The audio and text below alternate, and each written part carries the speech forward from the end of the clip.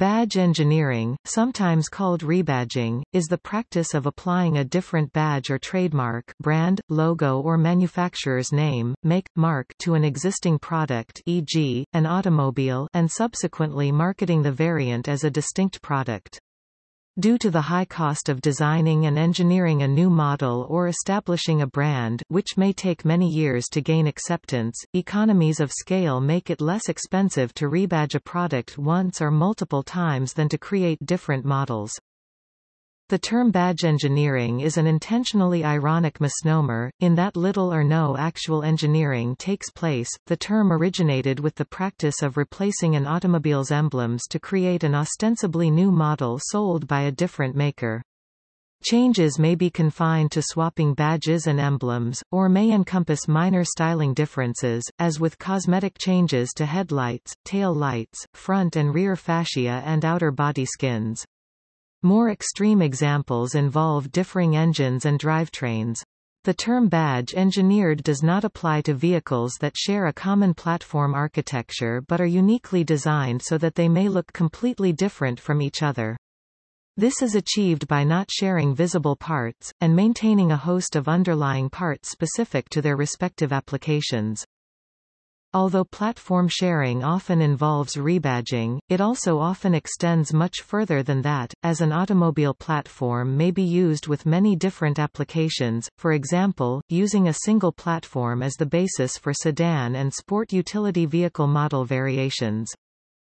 Rebadging in the automotive industry can be compared with white-label products in other consumer goods industries, such as consumer electronics and power tools.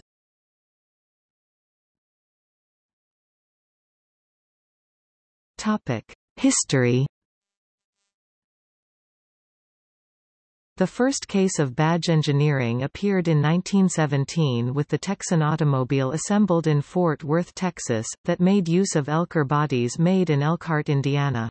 Probably the industry's first example of one car becoming another.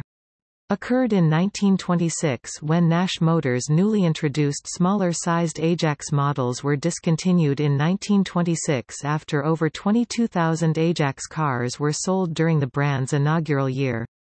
The chairman and CEO of the company, Charles W. Nash, ordered that the Ajax models be marketed as the Nash Light 6, Nash being a known and respected automobile brand. Production was stopped for 2 days so Nash emblems, hubcaps and radiator shells could be exchanged on all unshipped Ajax cars. Conversion kits were also distributed at no charge to Ajax owners to transform their cars and protect the investment they had made in purchasing an automobile made by Nash. Starting with the beginning of General Motors in 1923, chassis and platforms were shared with all brands.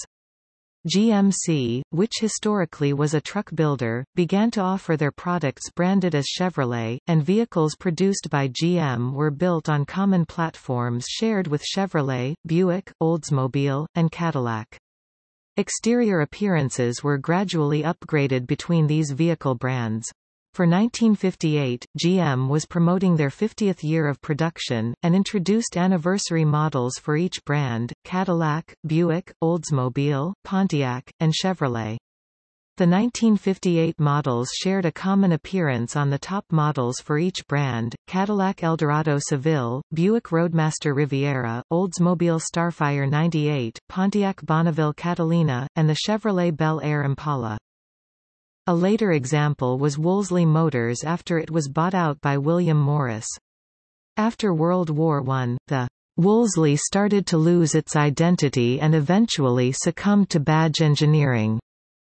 This was repeated with the consolidation of Austin Motor Company and the Nuffield Organization, parent company of Morris, to form the British Motor Corporation (BMC). The rationalization of production to gain efficiencies did not extend to marketing, and each model was adapted, by variation in trim and accessories, to appeal to customer loyalties for whom the badge denoting the company of origin was an important selling advantage. Badge engineering, as it became known, was symptomatic of a policy of sales competition between the constituent organizations. The ultimate example of BMC badge engineering was the BMC AD016, which was available badged as a Morris, MG, Austin, Wolseley, Riley and Van den Plas.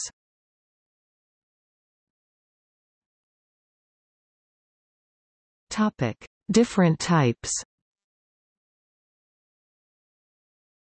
Badge engineering often occurs when an individual manufacturer, such as General Motors, owns a portfolio of different brands, and markets the same car under a different brand. It may be done to expand the ranges of different brands in one market without developing completely new models, such as selling one car as a Chevrolet, a GMC and a Cadillac by GM in the United States, for example, the Chevrolet Tahoe, GMC Yukon and the Cadillac Escalade. It may also be done to sell the same model in different regions and markets simply under a different name. For example, cars built by Daewoo, now owned by GM, are no longer badged as Daewoos. Instead, they are now badged as Chevrolets. Similarly, in Australia and New Zealand, where Daewoo was unsuccessful, they were rebadged as Holden models. The Australian car manufacturing industry experienced major badge re-engineering during the 1980s and 1990s as part of the failed button car plan. In Japan, Toyota, Nissan, and Honda used this approach to expand vehicle production by offering one car at multiple Japanese dealerships.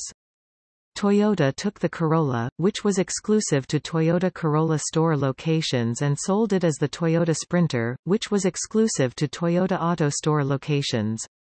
Nissan followed suit with the Nissan Cedric, and sold an identical body style of the Cedric, called the Nissan Gloria, and sold the Cedric at Nissan Bluebird store, while the Gloria was sold at Nissan Prince store. Honda also pursued this marketing approach with the Honda Accord, sold in 1984 at Honda Clio locations and sold it as the Honda Vigor at Honda Verno locations. The difference to this method, as opposed to the North American and European implementation of selling one product under different brand names with minor changes to exterior bodywork, is that the Japanese sold the same car under the same brand name, but with a different model name. Another way badge engineering may occur is when two separate companies trade off products that each brand lacks in its lineup. A prime example of this would be the first-generation Honda Odyssey being rebadged as an Isuzu Oasis because Isuzu needed a minivan, while the Isuzu Rodeo was rebadged as the Honda Passport because Honda had the need for an SUV. Another example is the Mitsubishi GTO 3000 GT, which was sold as the Dodge Stealth in the North American market.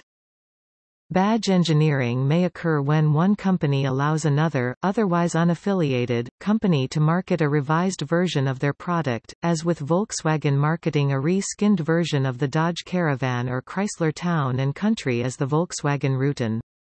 Another example was the joint venture of Mitsubishi and Chrysler that resulted in vehicles produced by Diamond Star Motors that were marketed under various nameplates. Two different automakers can also pool resources by operating a joint venture to create a product, then selling it each as their own. For instance, General Motors and Toyota formed NUMMI. The vehicles produced from this venture, though not necessarily at NUMMI itself, included the Toyota Sprinter, Chevrolet Prism, and later the Toyota Matrix, Pontiac Vibe. Another example was the cooperative work between Volkswagen and Ford to create the VW Chiron, Ford Galaxy and Seat Alhambra.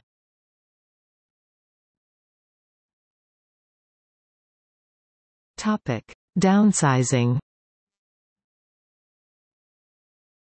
General Motors used extensive re-engineering starting with the Chevrolet Caprice to produce smaller and more efficient cars which retained the nameplates and brand equity of larger cars, effectively using the same name on an entirely new car.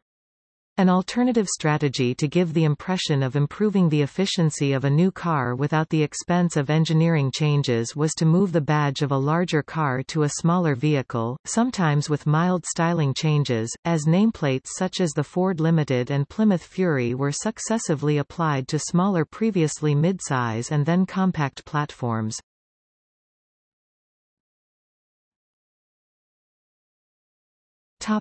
Luxury vehicles. Badge engineering occurs in the luxury-type market segments. An automobile manufacturer will use a model from its mainstream brand, upgrade it with more features, technology, luxury and/or style, then market it as a more expensive model under a premium mark. The luxury models may have more than just cosmetic differences, they may receive improved engines and drivetrains. An example of this is that the Ford Motor Company took its well-known Ford Fusion, and sold it as the Lincoln MKZ, or the Ford Expedition being sold as the Lincoln Navigator. Another example is General Motors rebadging the Chevrolet Tahoe, a shorter version of the Suburban, as the Cadillac Escalade and GMC Yukon. An example of fake prestige was the Signet City car marketed by Aston Martin, with a price of more than $45,000 in its most basic version, but the vehicle was actually the Toyota IQ and, except for the Signet's special trim and special luggage set, sold for $17,000. The business strategy of Volkswagen is to standardize platforms, components, and technologies, thus improving the firm's profitability and growth. For example, Audi uses components from their more pedestrian counterparts, sold as Volkswagen Group's mass-market brands. As an effort to place Audi as a premium mark, Volkswagen introduces new technologies in Audi-branded cars before fitting them to mainstream products such as the direct shift gearbox. Nevertheless, Volkswagen uses platform sharing extensively.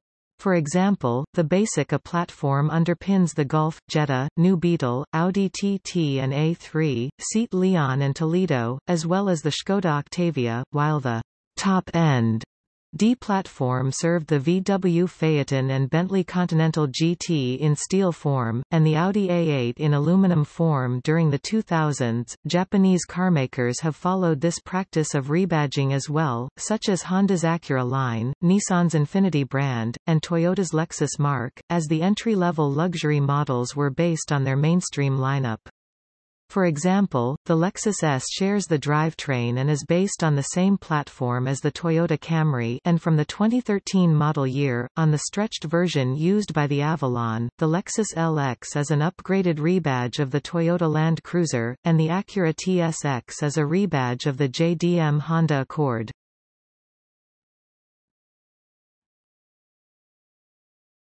Topic: Problems and controversy.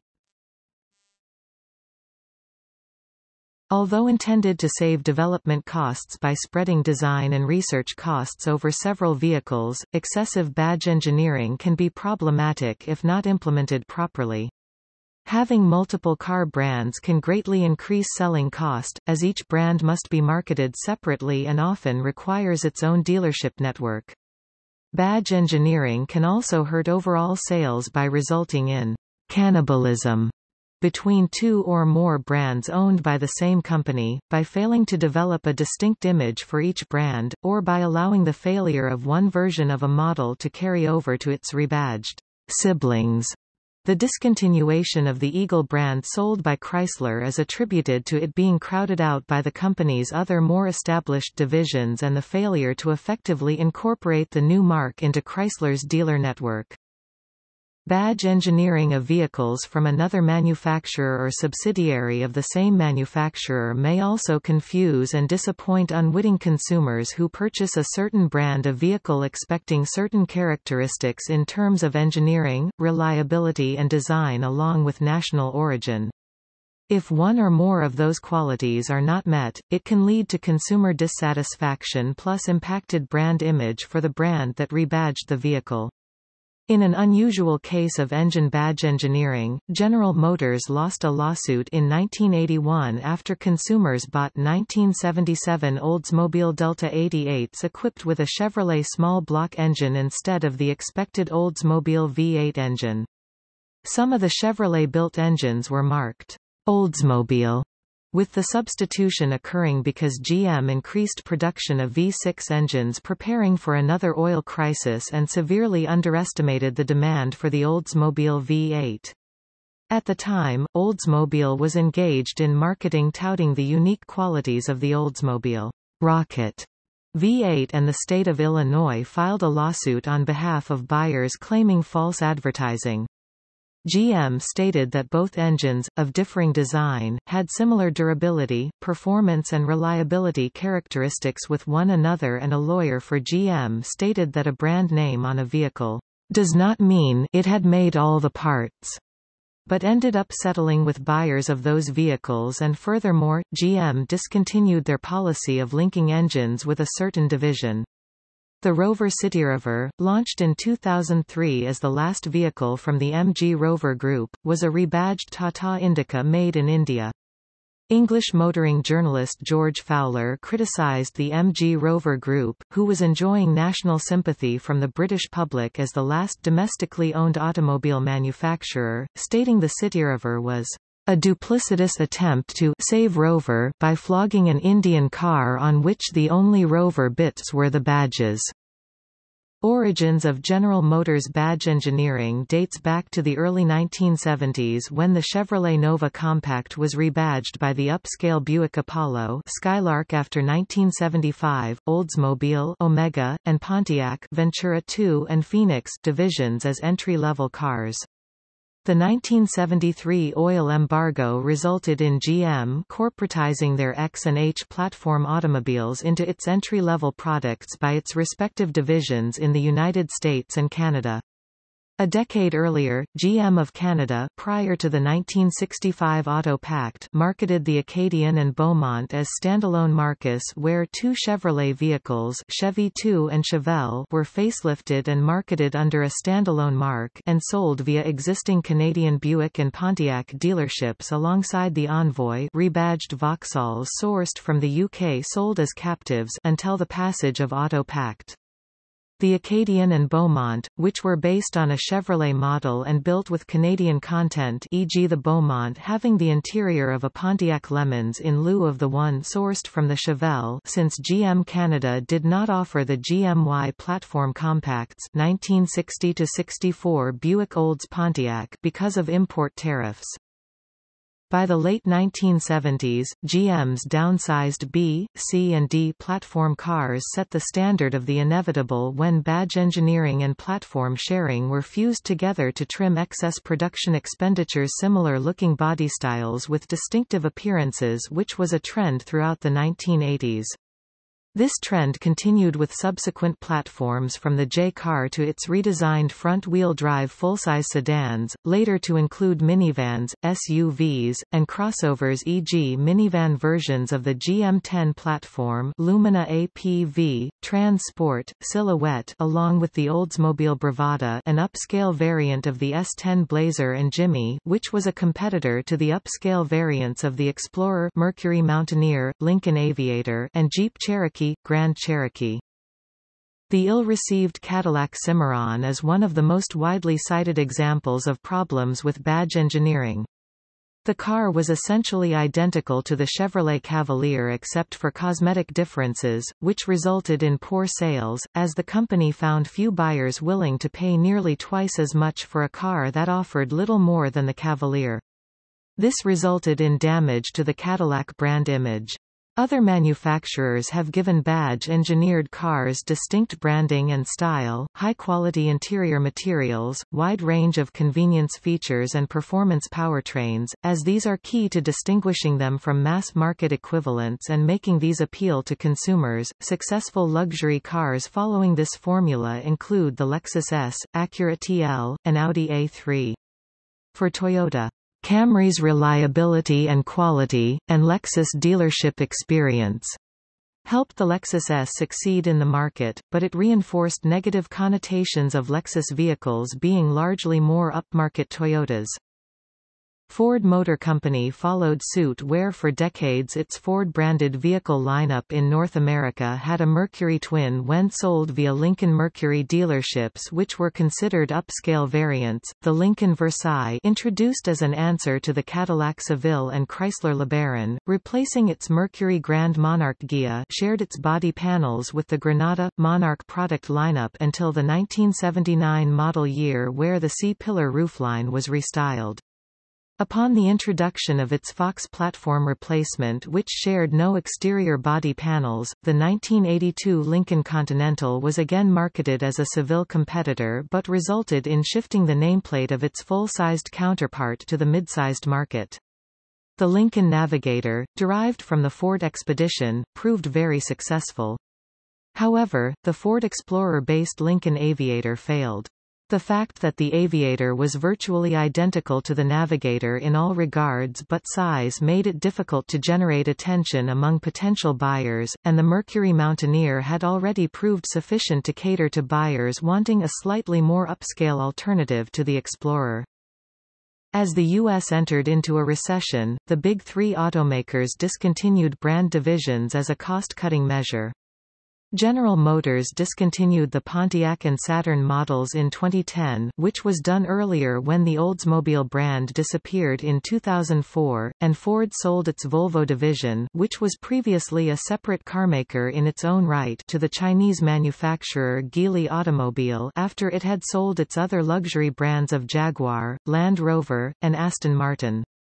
Its Mercury brand was also phased out in December 2010.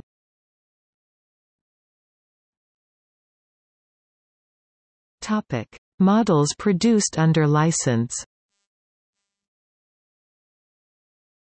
A variant on rebadging is licensing models to be produced by other companies, typically in another country.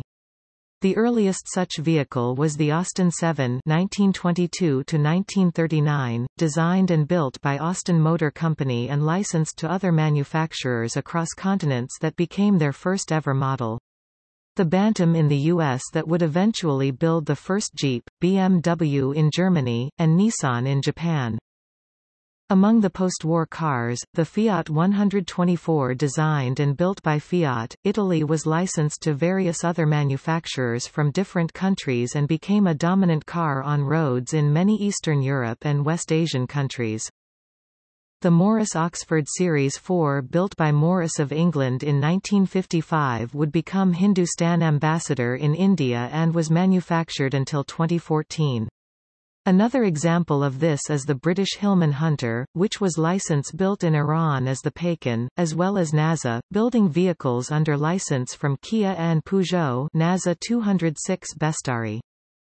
A similar example of licensed badge-engineered products would be the Volga Cyber, a rebadged version of the Chrysler Sebring sedan and the Dodge Stratus sedan produced in Russia from 2008 to 2010.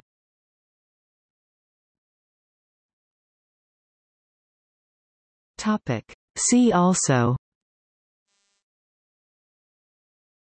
List of badge-engineered vehicles, Builder's plate, Car model, Captive import, Debadging, White label product, Eisenacher Motorenwerk.